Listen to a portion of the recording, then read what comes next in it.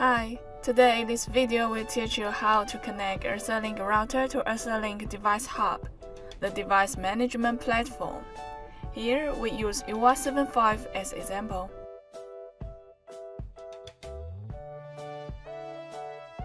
The DeviceHub has two versions, software version for self-hosting by customers and cloud version hosted by Etherlink. Here we use cloud version for demonstration. You can ask your sales representative for an account. Log into the DeviceHub. You can see the menu with 6 sections on the top.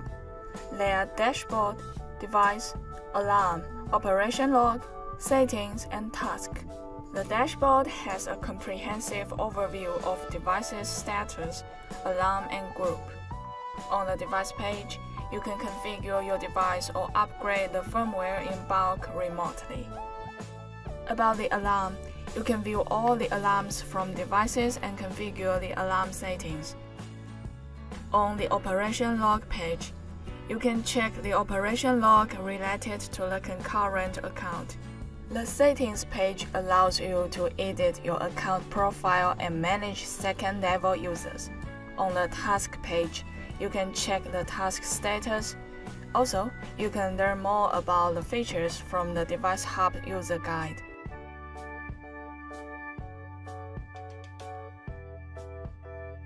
The first step is to create an authentication code from DeviceHub.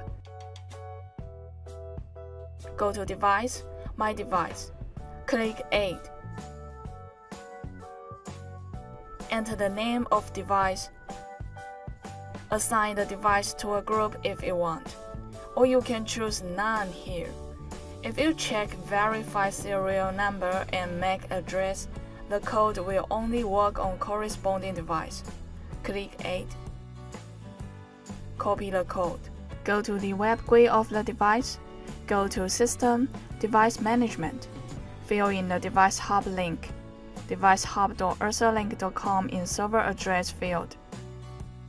In the activation method, choose by Authentication Code. Pass the authentication code and click Connect. The status has been changed into Connected. And also you can see the device is online on DeviceHub.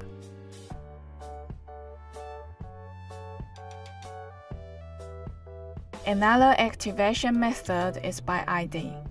Fill in the account using the email address used for logging in DeviceHub, and fill in the password. Click Connect. The status is connected. And you can see the device is online on DeviceHub. Thank you so much for watching. If you have any questions or suggestions, please contact us. See you next time.